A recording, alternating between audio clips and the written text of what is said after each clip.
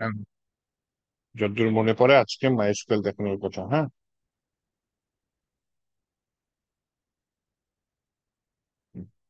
সেটা তো না, সেটাতে কাজ করে হাইট দিই। হাইট দিয়ে সমস্যা নেই।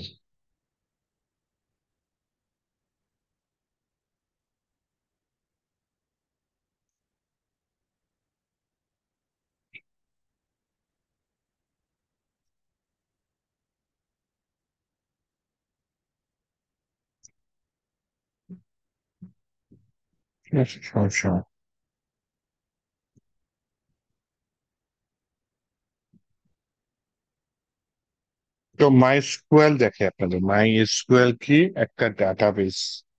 এই ডাটাবেজের কাজ কি? আমরা যে প্রোগ্রামিং করছি পিএইচপি, সেটা দিয়ে কি করবো? শুধু প্রসেসিং এর কাজ করবো। যোগ বিয়োগ গুণ ভাগ, কিংবা কে লগ ইন করলো লগ আউট করলো, এই যে প্রোগ্রামিং গুলা, সেগুলো আমরা পিএইচপি দিয়ে করবো। আপনি লগ ইন করলে কোন পেজ দেখাবে, আপনি লগ ইন না করলে কি পেজ দেখাবে, কোন কন্টেন্ট গুলা শুধু অ্যাডমিন দেখতে পারবে, কোন কন্টেন্ট অ্যাডমিন ছাড়া শুধু সাধারণ ইউজার করতে পারবে, এই ধরনের ফাংশনালিটি গুলা অ্যাড করার জন্য আমরা কি করতে পারি? প্রোগ্রামিং ল্যাঙ্গুয়েজ ব্যবহার করতে পারি। তাহলে ডাটাবেজের কাজটা কি? প্রোগ্রামিং ল্যাঙ্গুয়েজ দিয়ে কিন্তু আমরা শুধু প্রোগ্রাম করতে পারতেছি। প্রোগ্রামিং ল্যাঙ্গুয়েজ দিয়ে কোনো ডাটা আমরা স্টোর করে রাখতে পারি না। যখনই আমার কোনো সফটওয়্যার বানাবো বা অনলাইন বেজ অ্যাপস তৈরি করব, এ ধরনের কিছু তৈরি করব, তখনই আমাদের যেটা করতে হবে, ইউজার যা তথ্য দিবে সেগুলা বেশ কিছু তথ্য সেভ রাখা লাগতে পারে। যেমন ফেসবুক একটা সোশ্যাল মিডিয়া ওয়েবসাইট, সেইখানে যখন ইউজার লগ ইন করে, সে কিন্তু অনেক কাজ করতে পারে। যেমন ছবি আপলোড করতে পারে, তার মনের ভাষাটা পোস্ট করতে পারে। হ্যাঁ, এগুলো কিন্তু সেফ থাকে। সে যখন লগ আউট করে চলে যায়, আবার যখন অন্য কোনো কম্পিউটার দিয়ে লগ ইন করে, তাহলে কিন্তু সমস্যা হয় না, এগুলা সেফ থাকে।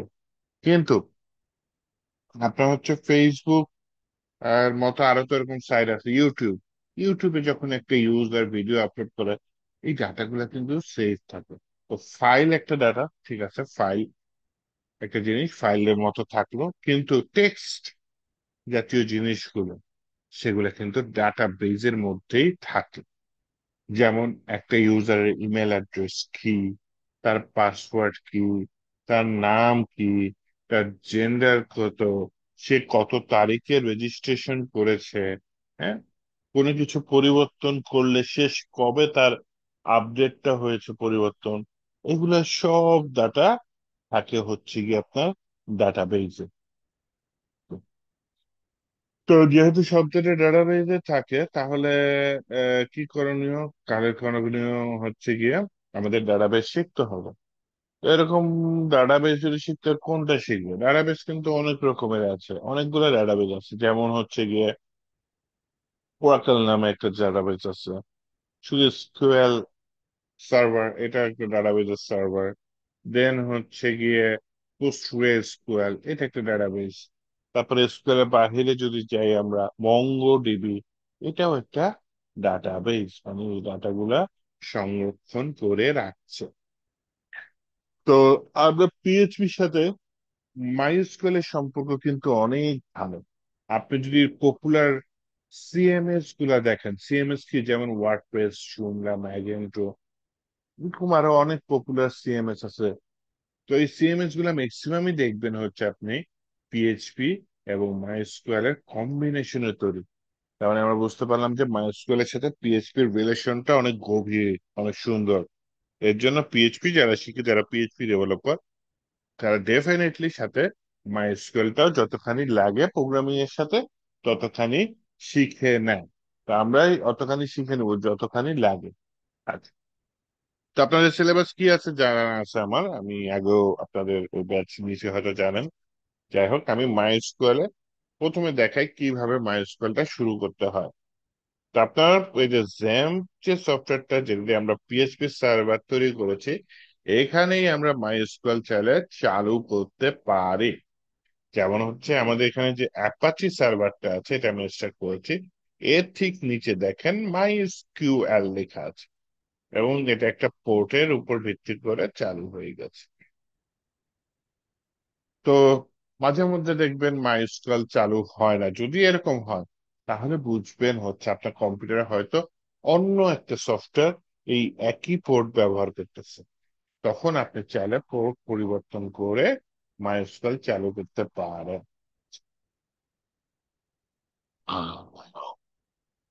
তো এইবার আসেন, আমি মাইস্কুয়েল যে চালাবো, মাইস্কুয়েল কিভাবে ব্যবহার করে আগে একটু আপনাদের একে বুঝাই। হ্যাঁ,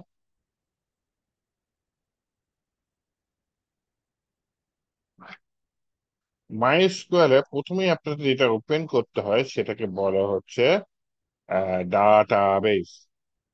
কি বলে? ডাটাবেস। অন্য ল্যাঙ্গুয়েজে হচ্ছে স্কিমা বলে।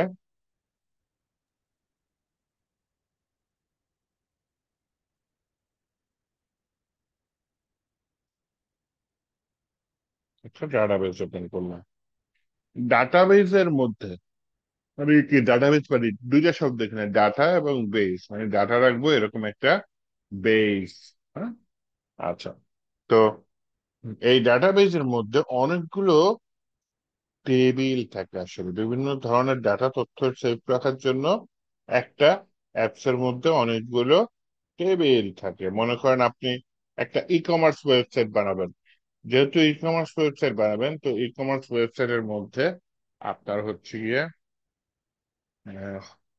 ই কমার্স ওয়েবসাইটের মধ্যে অনেকগুলো ফিল্ড থাকতে পারে, যেমন কে কে রেজিস্ট্রেশন করেছে, ওয়েবসাইটে কোন কোন প্রোডাক্ট আছে, কে কে কি কি অর্ডার করেছে, এই ধরনের বিভিন্ন তথ্যগুলো আপনার ই কমার্স সাইটে থাকতে পারে। তো সেই ই কমার্স সাইটের ভিতরে যদি আপনি কি বলে প্রজেক্ট আকারে বানাইতে চান সেই ই কমার্স সাইট, তাহলে ওই ই কমার্স সাইটের জন্য একটা ডাটাবেস থাকবে। সেই ডাটাবেসের মধ্যে ইউজার ডাটাগুলা সেভ রাখার জন্য একটা আলাদা টেবিল থাকবে। প্রোডাক্ট আছে কোন কোনগুলা, সেই প্রোডাক্টের ডাটাগুলা সেভ রাখার জন্য একটা আলাদা টেবিল থাকবে। আবার হচ্ছে গিয়ে কোন প্রোডাক্ট কে অর্ডার করছে এগুলা সেভ রাখার জন্য আলাদা টেবিল থাকতে পারে। এরকম যতগুলো প্রয়োজন আপনি টেবিল তৈরি করতে পারেন।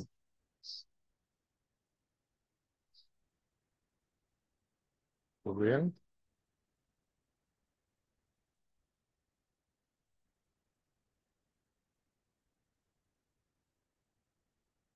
এটা একটা টেবিল। টেবিল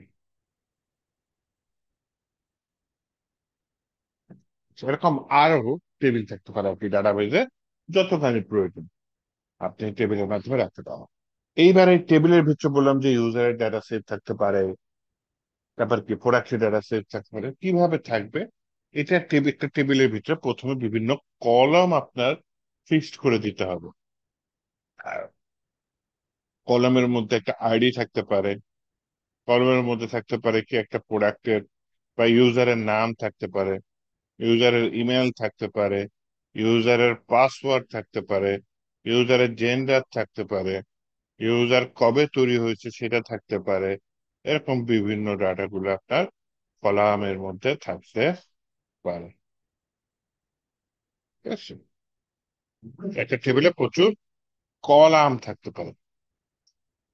তো এই কলামের ভিতরে অ্যাকচুয়ালি ডাটাগুলা রো আকারে প্রবেশ হয়। হ্যাঁ, এবার দেখেন এটা প্রথম কলামটা কি?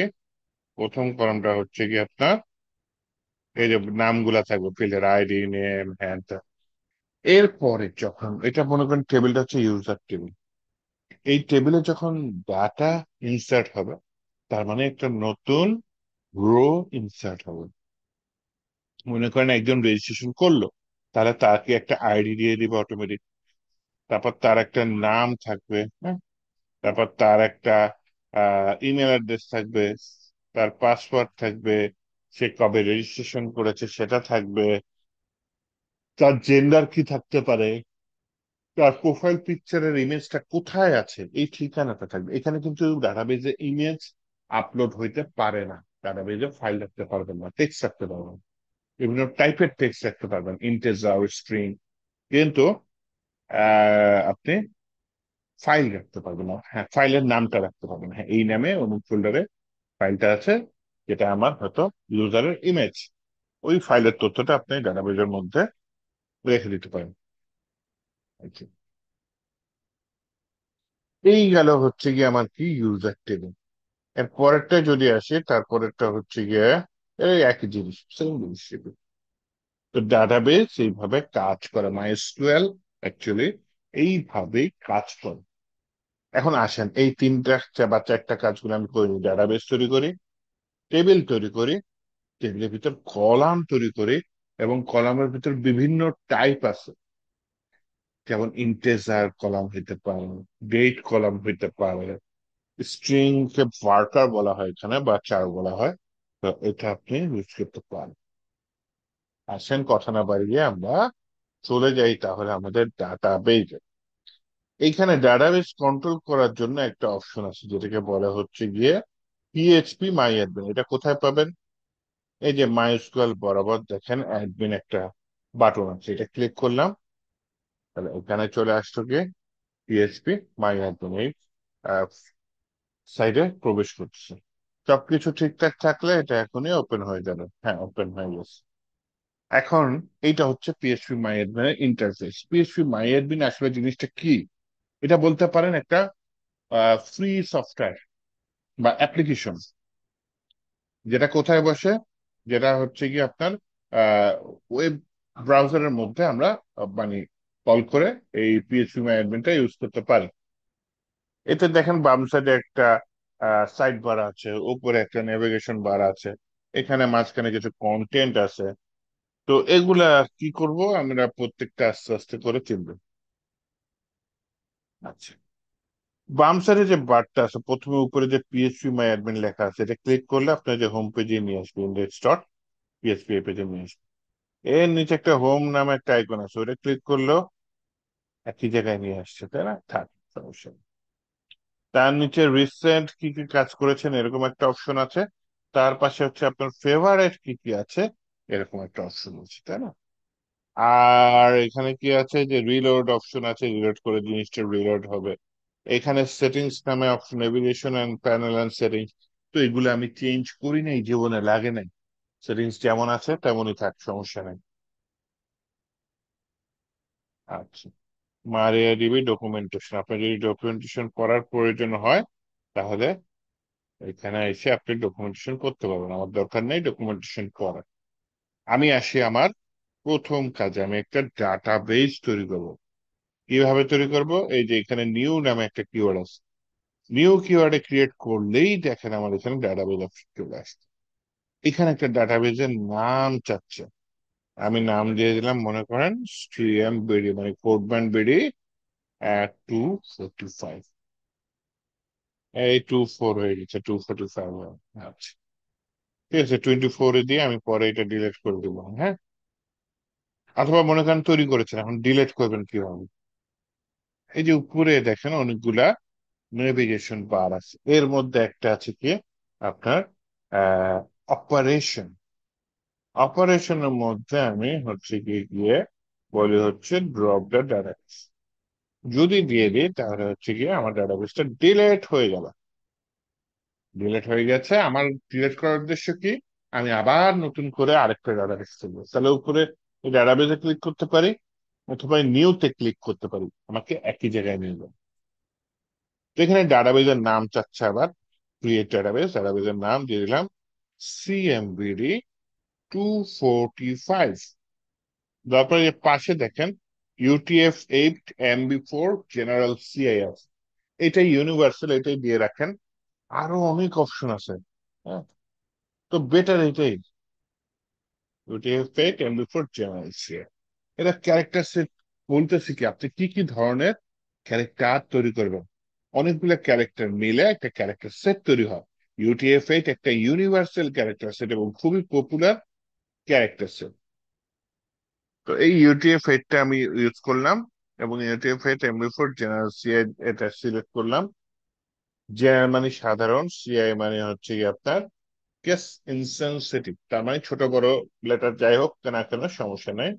এখানে আমি ক্রিয়েট দিলাম, ও ডাটাবেস ক্রিয়েট হয়ে গেল। হ্যাঁ,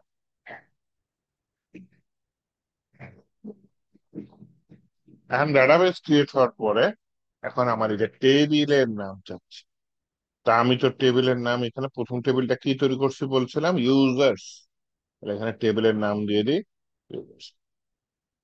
এই যে পাশেই দেখেন বলছে কি নাম্বার অফ কলম, মানে কয়টা কলম আপনি অ্যাড করতে চান। তো আমি 4টা কলম এখানে বাই ডিফল্ট লেখা আছে, এটাই রেখে দিই। আপনার যদি 5টা লাগে তাহলে 5টা দিবেন, 10টা লাগবে 10টা দিবেন। অথবা আপনি 4টা সিলেক্ট করেও যদি ক্রিয়েট দিয়ে দেন, পরবর্তীতে চাইলে আপনি নতুন কলম অ্যাড করে নিতে পারবেন। আচ্ছা, তো আমি এখানে ক্রিয়েট ক্রিয়েট করে ক্লিক করলাম। হ্যাঁ, তাহলে দেখেন এই যে আমার কাছে 4টা কলমের নাম চাচ্ছে। প্রথম ঘরটা দেখেন এই কলম বরাবর এখানে কি লেখা আছে, নেম। তার মানে আমার কাছে সে কলমের নাম চাচ্ছে। তাহলে সেজন্য আমি প্রথমে সবসময় দিই আইডি। আইডিটা হচ্ছে গিয়ে ইউনিক হবে। হ্যাঁ, এবং আইডিটা একটা রোকে রিপ্রেজেন্ট করে। যখন আপনি এই যে টেবিলের স্ট্রাকচারের দিকে খেয়াল করেন, এটা আইডি নাম্বার কত বলেছিলাম, 1। যখন আপনি কল করবেন আইডি নাম্বার 1-এর ডাটাগুলো চলে আসো, তখন ওই আইডি নাম্বারের যে ইউজার থাকবে তার নেম, ইমেল, পাসওয়ার্ড সব ফিল্ডের ডাটা আপনি একসাথে পেয়ে যাবেন। এবং এটা ইউনিক হবে, অন্য কারোর সাথে মিলবে না। এটা হচ্ছে আইডি। পরের ঘরের নাম দিয়ে দিলাম, মনে করেন ইউজার একটা নাম থাকতে পারে, নেম দিয়ে দিলাম। পরের ঘরের নাম দিয়ে দিলাম, ইউজারের একটা ইমেল থাকতে পারে, ইমেল দিয়ে দিলাম। পরে বললাম যে ইউজারের পাসওয়ার্ডটা আমি এখানে সেভ রাখতে চাচ্ছি, পাসওয়ার্ড দিয়ে দিলাম। উপরে দেখেন টেবিল নেম ইউজার্স, তার পাশে বলা আছে অ্যাড করো কয়টা, একটা কলম। কলম আমি এখানে গো দিয়ে দিলাম, একটা নতুন কলম অ্যাড হয়ে গেছে। এইখানে আমি বললাম হচ্ছে ইউজারের নাম, ইমেল, পাসওয়ার্ড। আরেকটা জিনিস দিয়ে দিই, জেন্ডার দিয়ে দিতে পারি। এরপরে আর কি অ্যাড করতে পারি, বলে দিই যে সে কবে রেজিস্ট্রেশন করেছে। হ্যাঁ, ক্রিয়েটেড অ্যাট, এরকম কিছু একটা বলে দেবে, ক্রিয়েটেড আন্ডারস্কোর অ্যাট। তাহলে এই কয়টা ফিল্ড আমি দিয়ে দিলাম। এর মধ্যে দেখেন আইডিটা কি, ইন্টেজার। নামটা কি, আমি দিয়ে দিলাম ওয়ার্কার নাম। ইমেলটা কি, ইমেলটা আমি ওয়ার্কার দিলাম। ওয়ার্কার মানে স্ট্রিং। এই ওয়ার্কারের থেকে আপনি 4ও দিতে পারেন কিন্তু। হ্যাঁ, এটা 4-এর থেকে ওয়ার্কার বেটার। ওয়ার্কার মানে ভেরিয়েবল ক্যারেক্টার, আর সিএচএআর 4 মানে হচ্ছে শুধু ক্যারেক্টার। যে নাম নিউমারিকের মধ্যে ওয়ার্কার পাবেন না, ডেট টাইমের মধ্যে ওয়ার্কার পাবেন না। এই যে স্ট্রিং আছে না, এই স্ট্রিং এর ভিতরে দেখেন 4 আছে, ওয়ার্কার আছে।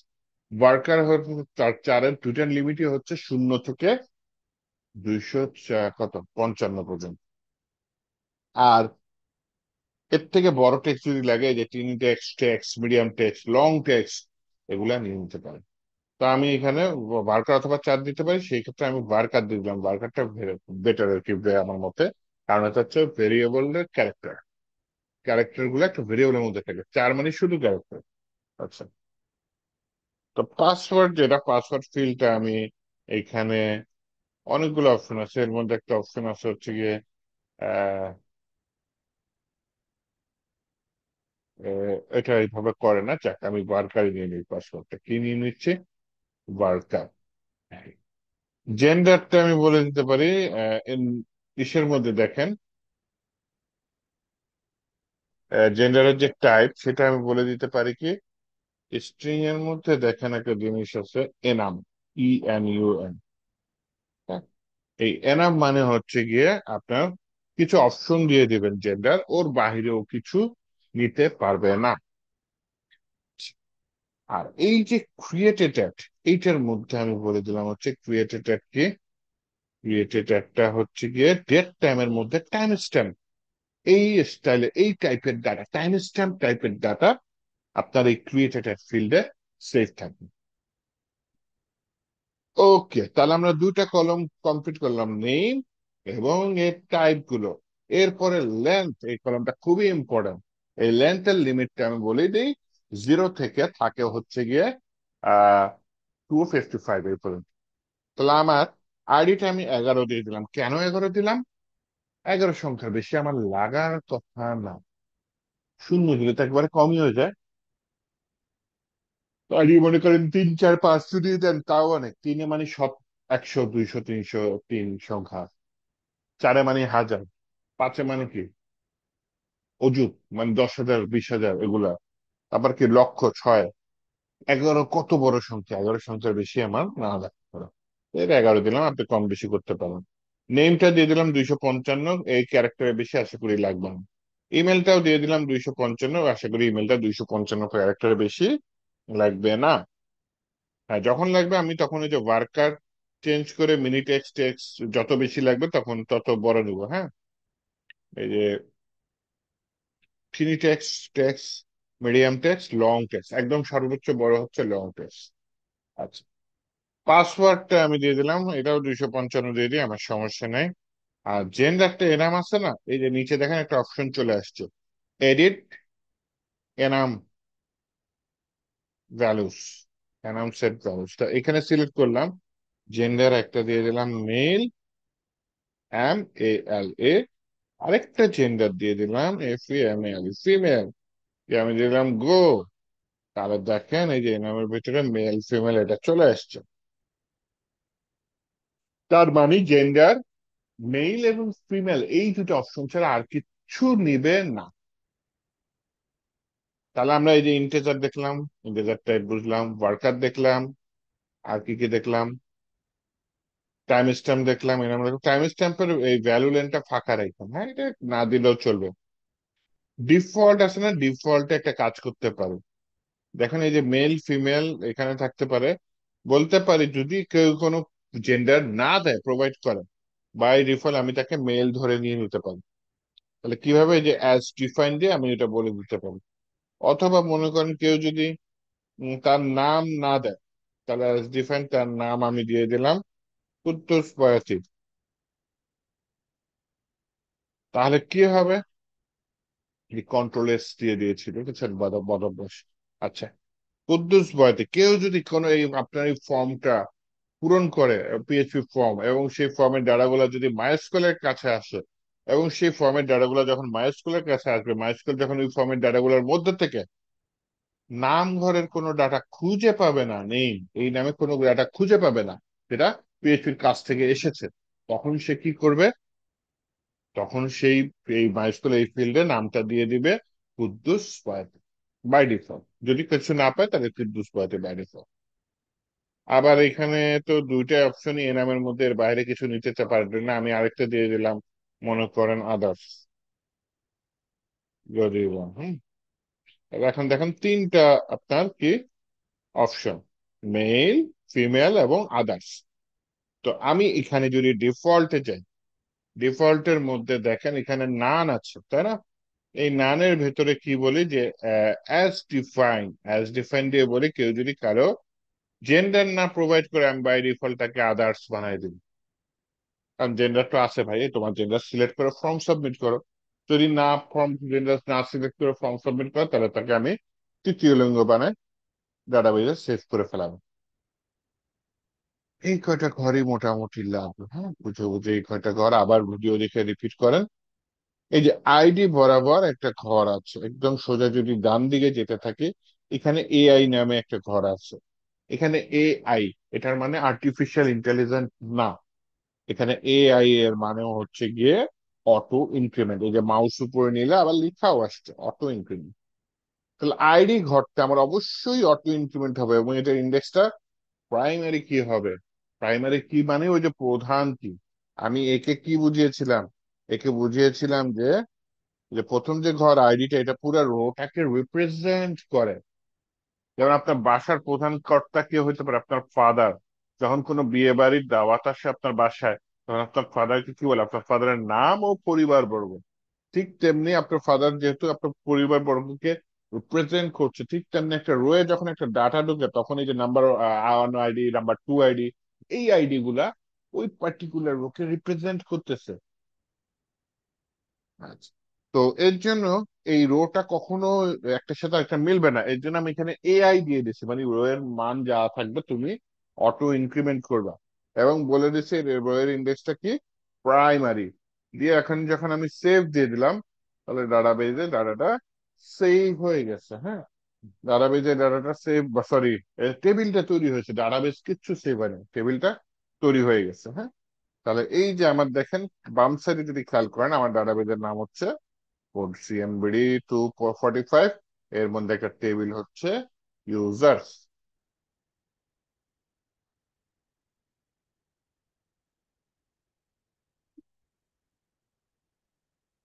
ভার্কার, ভার্কার আপনি যত লিমিট দিবেন তত, কিন্তু লিমিটটা হচ্ছে 0 থেকে আপনার 255 পর্যন্ত। এই যে পাশে লেখা আছে 255 হাইস্ট, এর বেশি ভার্কার নিতে পারবেন না। এর বেশি লাগলে আপনি ওই যে long text, mini text, text ওগুলো নেবেন।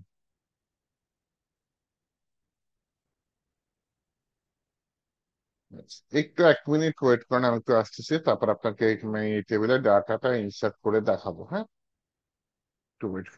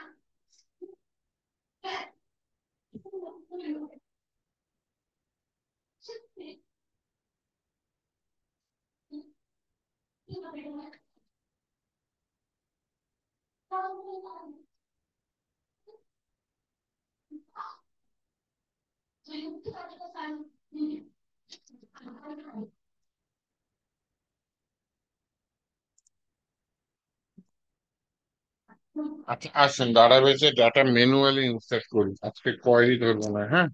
কোয়েরি ধরলে কোয়েরি অনেক বড় জিনিস। আরো স্টুডেন্ট আসুক, তারপর একদিন নেক্সট দিন কোয়েরি শিখাবো। আজকে জাস্ট এই ইউজার টেবিলের ডাটা ইনসার্ট করে দেখাই। ইনসার্ট করার জন্য উপরে দেখেন এই যে ইনসার্ট একটা অপশন আছে, ইনসার্টে ক্লিক করে তখন হচ্ছে কি আমার এই বাই ডিফল্ট দেখেন লিখেই দিছে কুদ্দুস বয়াতি। আমি বললাম যে না, নাম দিব হচ্ছে গিয়ে আম, কি নাম দেওয়া যায়, নাম দিয়ে দিলাম হচ্ছে গিয়া আচ্ছা কামাল জামাল এগুলো দিয়ে দিই, বললাম এমডি কামাল। ইমেল দিয়ে দিলাম kamal@gmail.com। পাসওয়ার্ড দিয়ে দিলাম 1 থেকে 6। পাসওয়ার্ডটাই যে দেখেন কনভার্ট করা যায়, পিএইচপি দিয়ে এই কাজটা করতে পারবো। এই যে পাসওয়ার্ড হ্যাশ পিএইচপি ফাংশন, এটা দিলে 1 থেকে 6 যে লিখছে এটা আর কখনো দেখে বুঝা যাবে না। আবার 1 থেকে 8 দিলাম। এখানে দুইটা ইউজার একসাথে ঢুকানো যাবে, যে 2 লেখা আছে একদম নিচে। এই 2-এর জায়গায় আপনার 4টা দিলে 4টে ইউজার একসাথে ঢুকা যাবে, 6টা দিলে 6টা। আপাতত আমি এই ঘরটা খালি রাখি, উপরের ঘরটাই জাস্ট দিয়ে দিলাম গো। তাহলে একটা রো ইনসার্ট হয়েছে। এই যে ইনসার্ট হয়েছে রো, আমি এটা কোথায় দিই? যে ব্রাউজ নামে একটা অপশন আছে, ব্রাউজার যাই, আইডি আইডিটা আমি লিখিয়ে নেই, অটোমেটিক চলে আসছে। এবং টাইমও দেই নেই, অটোমেটিক চলে আসছে। জেন্ডার দেই নাই দেখে বেচারা মন খারাপ করে আদার্স দিয়ে দিচ্ছে। আমি তো জেন্ডারটা ডাবল ক্লিক করে এডিট করে মেইল দিয়ে দিই। আচ্ছা, কিন্তু পাসওয়ার্ড দেখেন, এই পাসওয়ার্ড দেখে আর বুঝার উপায় নাই যে পাসওয়ার্ডটা কি। আরেকটা ডাটা ইনসার্ট করে দেখায়। ওটার নাম দিয়ে দিলাম এমডি জামাল। ইমেল দিয়ে দিলাম জামাল@gmail.com। পাসওয়ার্ড দিয়ে দিলাম 1 থেকে 8 দিয়ে দিলাম, এবং সেটা আগেরটার মতো পিএইচপি হ্যাশ করে দিলাম, এনক্রিপ্ট করে দিলাম। এবং এটা থেকে টাইম স্ট্যাম্প, তাই না? হ্যাঁ, এই মুহূর্তের টাইম। জেন্ডার আদার্স তো আছে, এটাকে মেইল করে দিলাম। এখানে না আমি আইডিটা নিব না, আইডিটা কখনো, আইডিটা অটোমেটিক নেবে। এখানে আমি দিয়ে দিলাম এমডি তমাল। ইমেল দিয়ে দিলাম তমাল@gmail.com। পাসওয়ার্ড দিয়ে দিলাম 1 থেকে 8। এখানে জেন্ডার দিয়ে দিলাম মেল, দিলাম গো। দেখেন একসাথে 2টা রো ইনসার্ট হয়ে আসে। আমি যদি এখন এখানে ব্রাউজার যাই, তাহলে দেখেন 2টা রো ইনসার্ট হয়ে গেছে। প্রবলেম হচ্ছে এই পাসওয়ার্ডটার এনক্রিপ্ট করতে আমি ভুলে গেছি। তাহলে এখানে এডিটে যাই, এডিটে গিয়ে যে পাসওয়ার্ড যেটা আছে এটার পাশে আমি বলি ভাই পিএইচপি হ্যাশ এনক্রিপ্ট করবে। এই যে এনক্রিপ্ট করছি, এই পাসওয়ার্ড দেখে আর বুঝার উপায় নাই যে এটা কি পাসওয়ার্ড। ভাই তাহলে কি পিএইচপি এনক্রিপ্টেড টেস্ট করার সময়? বুঝিনি, আবার একটু বলেন। পিএইচপি ইনক্রিপ্টেড যেটা দিয়েছেন এটা কি অলওয়েজ ইউজ করবো? এটা ইউজ করতে পারেন। আরেকটা আছে MD5, MD5 ইউজ করতে পারেন। পিএইচপিটা সিকিউর বেশি MD5 এর থেকে। হ্যাঁ, তো যেটা একটা প্রজেক্টে যে কোনো একটা ইউজ করবেন, MD5 ইউজ করলে MD5, অথবা পিএইচপি হ্যাশ যেটা, এটা ইউজ করতে চাইলে এটা ইউজ করেন। কিন্তু ওই যে পিএইচপি হ্যাশ যেটা, ওটা হচ্ছে গিয়ে সিকিউর। দেখেন এটা একটার সাথে একটা কিন্তু মিল নাই, পাসওয়ার্ড কিন্তু একই, কিন্তু একটার সাথে আরেকটা মিল নাই, দেখছেন? ভিন্ন ভিন্ন পাসওয়ার্ড। ঠিক আছে। ওকে, শুরুটা মিল আছে কিন্তু পরের গুলো দেখেন এলোমেলো হয়ে গেছে। কিন্তু MD5 দিয়ে যদি করেন, প্রত্যেকটা যদি 1 থেকে 8 দেন, দেখবেন যে ইনক্রিপ্ট করার পর সবগুলো দেখতে একই রকম ইনক্রিপ্ট পাসওয়ার্ড। তার মানে ওটা কোথাও যদি আপনি চেক করেন যে হ্যাঁ এটা এনক্রিপ্ট আসছে, এটা আউটপুটটা কি হইতে পারে, তখন ও ডিক্রিপ্ট করে দেয়। কিন্তু পিএইচপি হ্যাশটা ডিক্রিপ্ট করা অত সোজা না। এইটা যে এডিট করলে এডিট হবে, এডিট করে জিনিসগুলো এডিট হবে। আর যদি আপনি ডিলিট করতে চান, তাহলে জিনিসগুলো ডিলিট হবে। হ্যাঁ, ডিলিট করলে এই যে ডিলিট গুলো দিতেন, কিন্তু এইভাবে ক্লিক করে আমরা কাজ করি না। হ্যাঁ, আমরা কাজ করি কোয়ারি লিখে, যেটা হচ্ছে আসল জিনিস। কারণ পিএইচপি দিয়ে কি আমি মাইস্কুলে ক্লিক করার কোনো বিন্দু মাত্র সুযোগ পাবো? পাবো না। আমার ওখানে প্রোগ্রামিং লিখতে হবে, তাই না? প্রোগ্রামিং এর ভেতরে আমার কি লিখতে হবে? Query, QUERY, query. হ্যাঁ, এই কোয়ারি লিখতে হবে। এখানে কোয়ারি লেখার জায়গা আছে, দেখেন ছোট একটা কোয়ারি লিখে দেখেন। এই যে ইউজার্স এর উপরে দেখেন SQL আছে, তাই না? SQL এ ক্লিক করলাম। ক্লিক করার পরে এখানে লিখলাম যে সিলেক্ট স্টার মানে অল, অল ফ্রম। স্টার মানে কি বলছি? অল। তাহলে সিলেক্ট অল ফ্রম আমার টেবিলের নাম কি? ইউজার্স। এটা লিখে যদি আপনি যে গোতে দিয়ে দেন, এসকিউএল, এসকিউএল কোয়ারি, হ্যাঁ, একে গোতে দিলাম, দেন আমার সবগুলা ডাটা দেখাচ্ছে। অথবা আরেকটা করে দেখে, select all from users war, ফিল্ডের নাম কি মনে করেন আইডি, আইডি সমান সমান 2, যার আইডি 2 ইউজার্স টেবিলের, তার সব ডাটাগুলো আমাকে দেখে। দিলাম গো, দেখেন যার আইডি নাম্বার 2, তার সব ডাটা আমাকে দেখিয়ে দিয়েছে। আবার এখানে সিলেক্ট অল এর জায়গায় আপনি যদি লিখেন select name from users war ID rewarded 2, যদি দিয়ে দেন, তাহলে দেখেন পুরো ডাটা দেখাচ্ছে না, শুধু কি নেম দেখাচ্ছে। আবার যদি বলে দেন যে না, নেম কমা সাথে জেন্ডারও দেখবেন, GNDR, gender from users war ID rewarded 2, 2 number ID name এবং জেন্ডার দেখতে চাচ্ছেন, দিলাম। এখানে যে নেম জুড়ে পিএইচপির মধ্যে এই কোয়ারি রান করতে হয়। কোয়ারি রান করলে মাইস্কুয়েল ঠিক ওই এখানে যা দিচ্ছে ওই ডাটাগুলো দিয়ে দেবে। এইভাবে মূলত কাজ করে। তো কোয়ারি দিয়ে আমরা যে কাজগুলো করব, যেমন ডাটাবেজে ডাটা পাঠাবো পিএইচপি দিয়ে, দেন হচ্ছে ওই ডাটাগুলো এখানে সেভ হবে।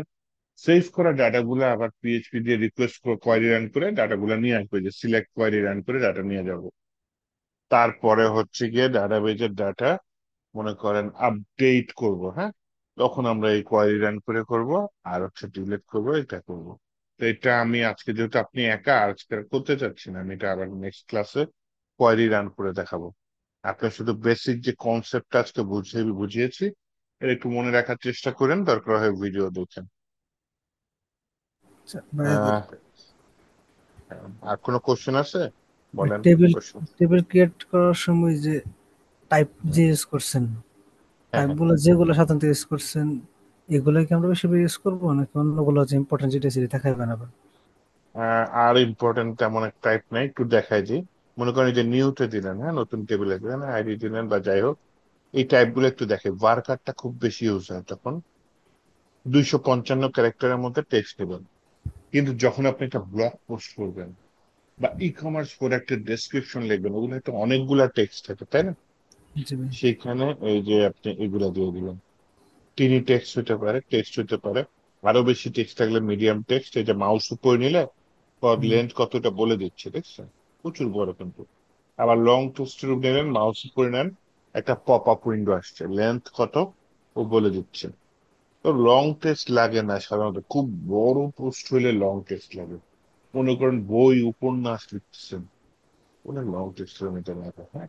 আচ্ছা ভাই, আমরা যদি লং টেক্সটটা নেই আর কম টেক্সট ইউজ করি, যেমন যেটা বার, যেটা হইতেছে হারকান, হ্যাঁ। একাডেমিক বার্কার দিয়ে হয়ে যেতেছে, কিন্তু আমরা যদি লংটা নিয়ে নিই কোনো কারণে, এটা থেকে কমপ্লেক্সিটি এরকম কিছু আছে বা মেমোরি কমপ্লেক্সিটি? ওই কিছু না, টাইম স্লো হয়ে যাবে একটু, এই আর কি। আপনার লাগতেছে আপনি একা যাবেন হচ্ছে ঢাকা থেকে চিটাগাং, আপনি একা একটা ট্রেন নিয়ে রওনা দিচ্ছেন, যেখানে হয়তো আপনি একটা গাড়ি নিয়ে যেতে পারতেন বা বাইক নিয়ে যেতে পারতেন, তাই না? তো আপনি 255 ক্যারেক্টারের মধ্যে আপনার কাজ হয়ে যাচ্ছে, আপনি একটা বিশাল লং টেক্সট নিয়ে ওই 255 ক্যারেক্টারের জিনিসটা রাখতেছেন। তখন আপনার যে সফটওয়্যার থেকে একটু ডাটাবেস একটু হইলো তো কি হলো, স্লো হয়ে গেল, তাই না? ঠিক আছে। মানে ওজনটা বেড়ে গেল, বুঝতে পারছি এই আর জি কি। বুঝছি।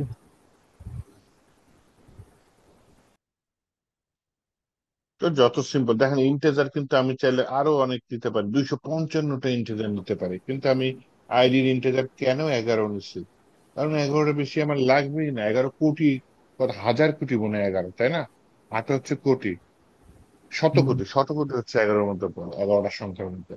আর তাহলে এই তাহলে পাসওয়ার্ডের সাথে তো আমরা 8টা বা 16টার বেশি থাকে, তাহলে তো আমরা এই কমে দিতে পারি। পাসওয়ার্ড কমাই দিতে পারি, কিন্তু ওই যে ইনক্রিপ্ট করছে তো তখন বেড়ে যায়।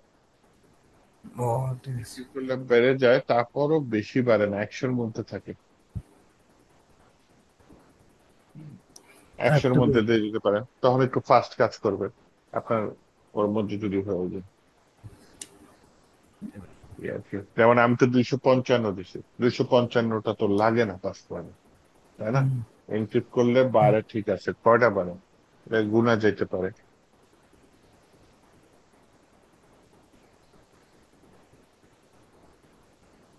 এটা গুনতে হবে কয়টা বাড়ে।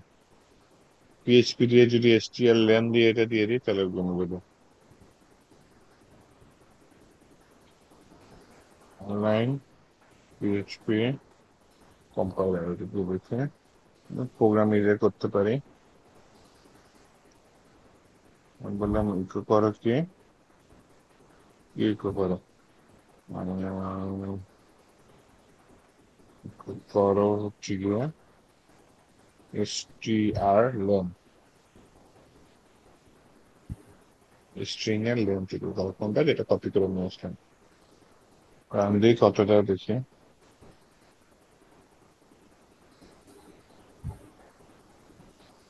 এই ডলার সাইন হিসেবে, ওর জন্য ভেরিয়েবল মনে করতেছে।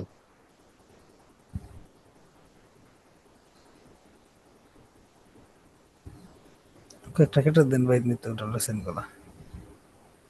ডলার সাইন গুলো কেটে দিব।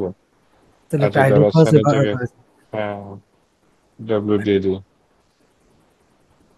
আরো আছে ওয়াইয়ের পর। আরো আছে, আরো আছে ডলার সাইন। শুরুতে শেষ দিকে আর নাই। আরেকটা আছে 10-এর পর। তোমার পড়াচ্ছে, বা আপনার চোখ তো ভালো, 60টা ক্যারেক্টার বসছে তো না? জি। হ্যাঁ, আরেকটা নিয়ে নিই। চলো আমি আবার এডিটে দিয়ে কপি করি।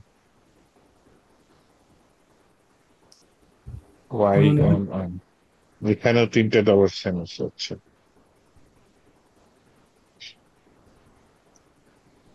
একই জিনিস কপি করলেন কত দূর,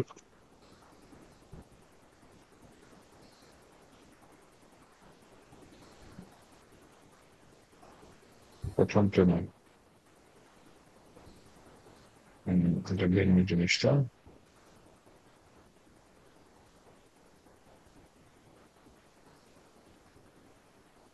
এখানে ডাব্লিউ দিয়েছি, এখানে ডাব্লিউ দিয়েছি, এখানে ডাব্লিউ আরেকটা আছে। দিয়েছি। আর আশা করি নয়। হ্যাঁ, তাও হুম। 60টাই আসছে। এবার যেরকমই তাহলে থাকে, আপনি 100-এর আপনার ভিতরে সাথে দিলে। ধরেন 100 দিলেই হয়ে যাচ্ছে, মনে হয় 60 দিলেও হবে তারপরও। আরো দশ বারোটা সেকশন। চেক করে তারপরে ইয়ে করবেন। তারপরে সেফ থাকলেন, 100টা দিয়ে দিলেন বা 80টা দিয়ে দিলেন, সেফ থাকলেন আর কি। আর Yes, এনাম ঠিক। নিয়ে একটা কিছু দেখাইছিলেন, এটাই তাহলে অলওয়েজ ইউজ করবো এটার ক্ষেত্রে। এনাম, এনাম যেটা, জি। ভালো জি। কোশ্চেন। এনাম হচ্ছে গিয়ে যখন আপনি অপশন দিয়ে দিবেন যে এর বাইরে কিছু হবে না, যেমন জেন্ডার, মেল জি। ফিমেল আদার্স, এর বাইরে কিছু হবে না, তখন এনামটা ইউজ করবেন।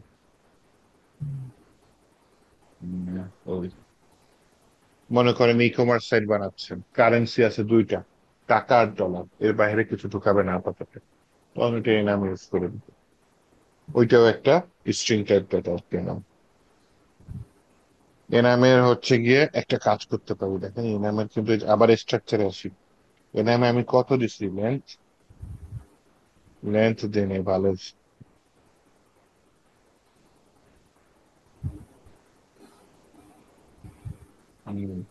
লেন্থে যেগুলো দিয়ে দিছি, ব্যাস, ঠিক আছে, এর বাইরে আর নিবে না।